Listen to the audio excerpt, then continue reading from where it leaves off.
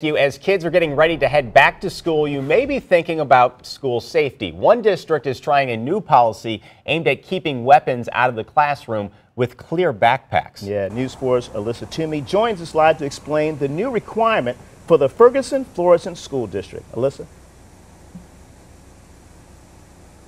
Yeah, well, good morning, guys. And right now we are about 8 days away from the start of classes for the Ferguson-Florissant School District. And when students in 6th through 12th grade return, they won't be able to carry backpacks like this. Well, the school is actually going to be providing clear backpacks for all students in 6th through 12th grade. They're also going to be providing some of those small zippered pouches that are clear as well. Now, this is all part of the district's new security and safety initiative called Let's Be Clear, No Weapons in Our Schools.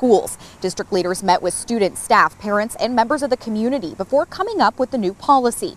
They say there will also be additional school resource officers at all secondary schools and security officers in all elementary schools. The superintendent says it's a proactive approach to what we've seen happening across the country.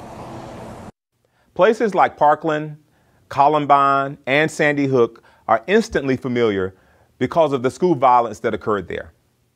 We want to prevent that from happening in our schools, and more, we, like every community, want safe and high-quality schools. I asked the district if there's been any pushback over the new policy. They tell me that there has been some negative feedback, but for the most part, parents appreciate the steps that they are taking to keep students safe. Live here in Ferguson this morning, Alyssa Toomey, News 4.